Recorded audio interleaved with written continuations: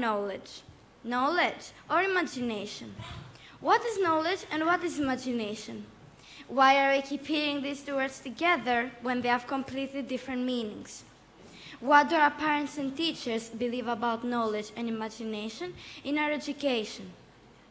Our goal here is to examine whether our education should be based on knowledge or imagination. Firstly, I will give you a brief definition of these two words.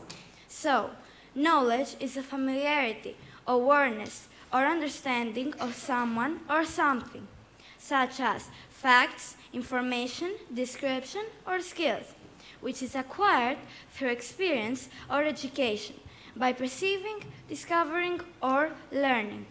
Imagination is the ability to produce images, ideas, and sensations in the mind without any immediate input of the senses. It is also described as the forming of experiences, which can be recreation of past experiences, such as vivid memories with imagined changes, or that they're completely invented. Most of our parents and teachers believe that we need always to take good marks at school. We're not supposed to go to school if we haven't done our homework. We should study hard for the exams. But the thing here is that we don't all want to be doctors, teachers, and scientists. In my opinion, we need to learn something that will help us develop our imagination in order to find our dream job. Unfortunately, the school and the education system do exactly the opposite thing. We have to learn so many subjects that will never help us. For example, how to do complicated math, economics, and others. They do not teach us something that will really help us. For example, how to deal with our emotions, now that we are teenagers.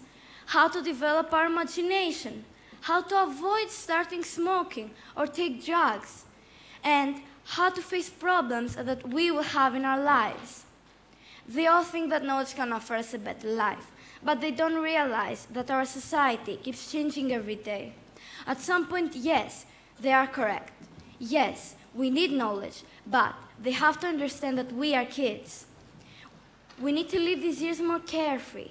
We need to play, to hang around with our friends, and relax from all this knowledge thing. All this knowledge that we are supposed to have, don't let us live as we want to live. And the most important problem here is that we're not shown how to use our imagination. So, what is the right thing for us? What do we really need to do? I choose to speak to you about this topic because we need to change the way we're learning today and find ways to develop our imagination. I don't think we should focus that much on being always perfect at school in terms of knowledge. I believe that knowledge is limited in comparison to imagination.